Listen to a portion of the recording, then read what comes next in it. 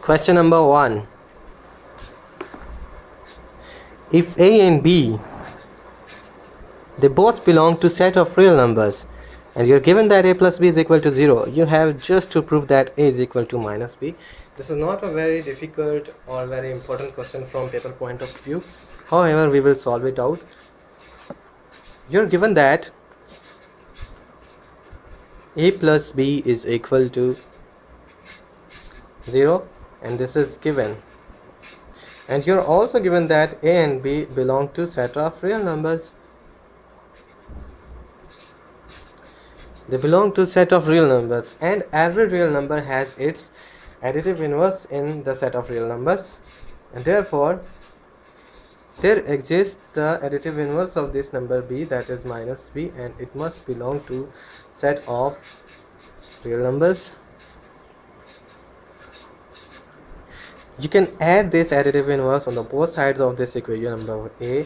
The result is A plus B plus additive inverse of B is equal to 0 plus additive inverse of B. Next, you will make the use of property that when an additive inverse is added into its corresponding number, the result is an additive identity, that is 0 plus minus B.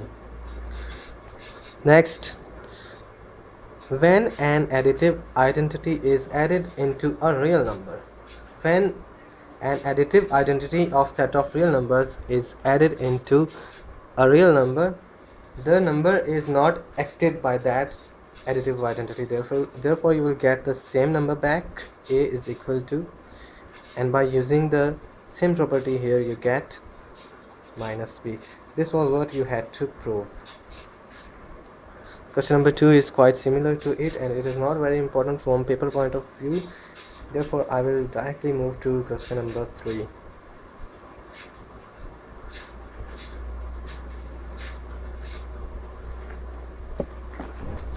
In question number 3, you're asked to prove that absolute value of A absolute value minus B absolute value is less than or equal to absolute value of A minus B, where A and B are both in the set of real numbers.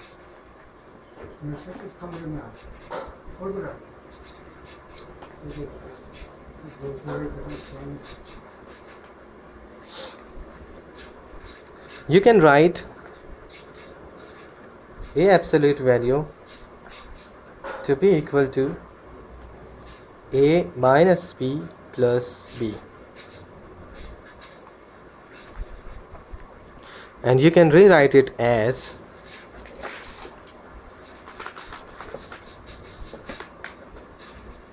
mod of A is equal to mod of A minus B plus B. Next, we will make use of this inequality. A plus B is less than or equal to mod of A plus mod of B. By making use of this inequality here, we get mod of A is less than or equal to mod of A minus B plus mod of B. You have to remove this plus B from here, therefore you will have to add its additive inverse on both sides.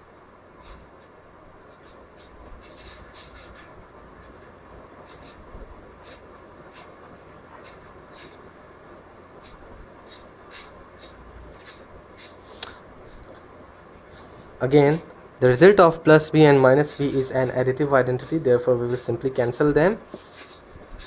The result is mod of A minus mod of B is less than or equal to mod of B minus B, and this is, let me term it as equation number 1. We will make the same procedure to absolute value of B. Absolute value of B is equal to B minus A plus A. Again, by making use of this inequality on this equation, we get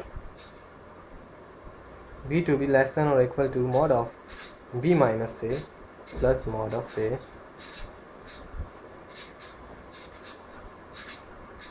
you will have to remove this from here, and you get mod of b minus mod of a is less than or equal to mod of b minus a plus mod of a minus mod of a. Again, the result of this is a 0, therefore we get mod of b minus mod of a is less than or equal to mod of b minus a. Next, you have to find out a form like this one, a minus b and a minus b on both sides. Therefore you will have to take minus as a common from here. You get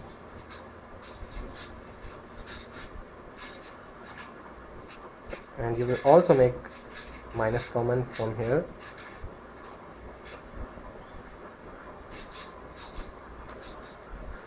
Next, note that mod of minus a is equal to mod of a. These all of inequalities and this relation are done in the articles of exercise 1.1, so therefore you will have to review them before understanding, before watching out this lecture. This minus sign is immaterial to this absolute value, therefore it is removed simply. We will simply remove it from here. We get a minus b, mod of a minus mod of b. Next, you have to remove this minus sign from here, therefore you will have to multiply a minus 1 from on both sides, and by doing so you get a minus b is greater than or equal to negative of a minus b. Note that when an equality, for example a is less than minus b, is multiplied by a negative number, for example minus 1, the equality sign simply reverses.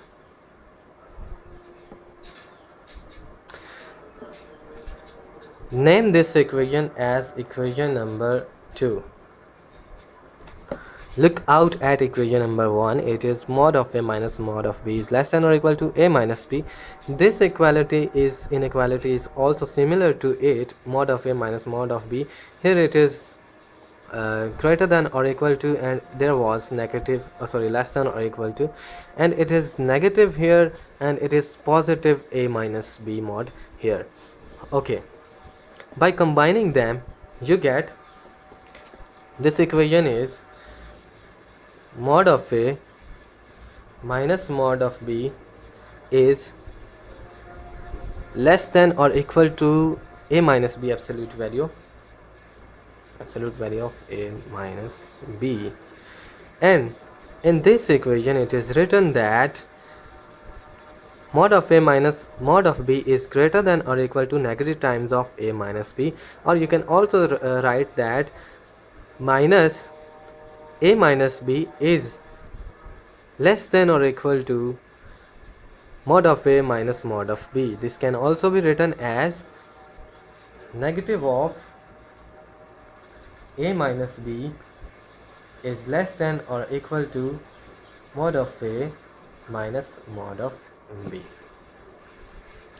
Now by combining this equation and this equation, you simply get this is greater than or equal to negative of a minus b. I think that it is quite clear to you. Now we will also make a use of final relation, and this relation is given at the page number 4, and it is property number 4, that this is very useful and very important property, that if absolute value of x is less than a, then minus a is less than x and x is less than a. We will make use of this relation, mod of x is less than a, then minus a is less than x is less than positive way. This is the similar expression. It is written that this is less than this and this is less than positive of this, like this one. Therefore we will get the central element, this one, its absolute value to be less than or equal to this one. Therefore we get absolute value of A minus B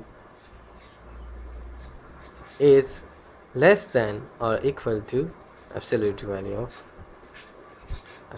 of A minus absolute value of B is less than or equal to absolute value of A minus B. This was what you had to prove. Question number 4. Express 3 less than x less than 7 in modulus notation. This is quite important and very simple question. You're given that 3 is less than x, which is less than 7. Note that x less than a implies minus a is less than x less than a. This is property number 4 on the page number 4 of your text.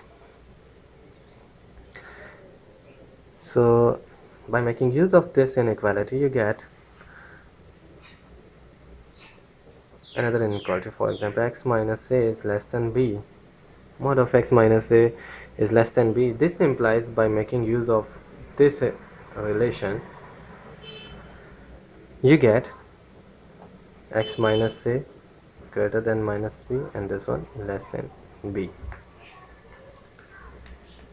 You need x in the center, therefore we will remove minus a from here, which can be done by adding b in all of the sides of inequality. By adding a in all of the sides of this inequality. So minus b plus a is less than x minus a plus a is less than b plus a, which in turns a minus b is less than x, because a and a are cancelled out, is less than a plus b. Name it by inequality number 1 and name it by inequality number 2. From this we have seen that when inequality 1 holds, then we get inequality number 2. Compare your original inequality, let a term is an inequality number capital A. Compare this with this, you get a minus b is equal to 3, a plus b is equal to 7. So we will write, comparing inequality A and inequality 2, we get a plus b is equal to 7 and a minus b is equal to 3. From here a is equal to 3 plus b. Put this value of a into this equation, you get 3 plus b is equal to 7. This means 2b is equal to 7 minus 3 is equal to 4. That is, b is equal to 4. 4 divided by 2, this is 2. So b is equal to 2.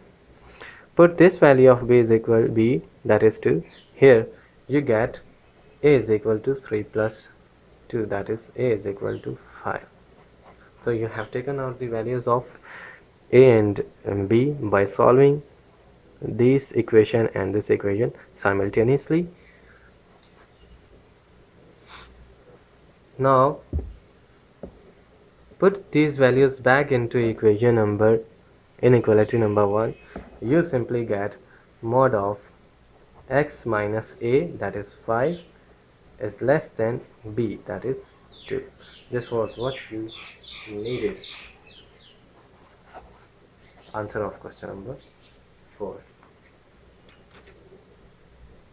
Now we will solve the question number 5. This is quite similar to this equation, this question.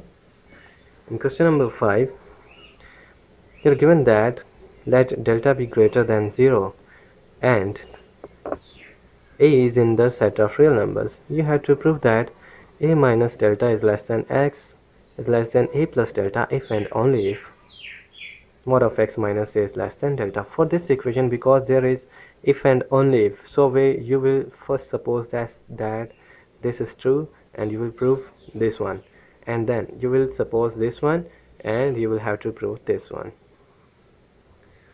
First we will suppose that a minus delta is less than x is less than A plus delta.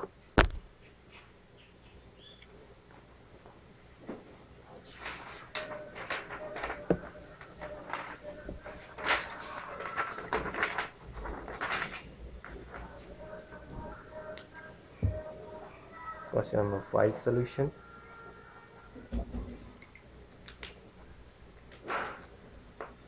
Let A minus delta is less than x is less than A plus delta. From this, since you need x minus A in the absolute value, therefore we will subtract minus A in all of the side of this equation. A minus delta minus A less than x minus A and A plus delta minus A. We have subtracted A from all of the sides of this inequality, previous inequality. You get, this is cancelled by this and this one is cancelled by this. You simply get minus delta is less than x minus A is less than delta. What is this? This is mod of x minus A is less than delta, because from property 4 on page number 4, mod of x is less than A implies minus A is less than x is less than A. We have simply used this inequality. This is what we needed to prove. Now we will suppose this is true, that is x minus A is less than delta. Now by making use of this definition, you get x minus A greater than minus delta and less than plus delta. You have to remove minus A from here, therefore you will add A on all of the sides of this inequality, x minus A plus A, delta plus A, and the result is A minus delta is less than x is less than delta plus A or A plus delta. So you have done both of the things. You have first supposed this assertion and you proved this one, and next you proved you supposed this one to be true and you proved this one. Therefore you have done all of the things, and this one is called the converse. Thus this implies this was what you needed to prove.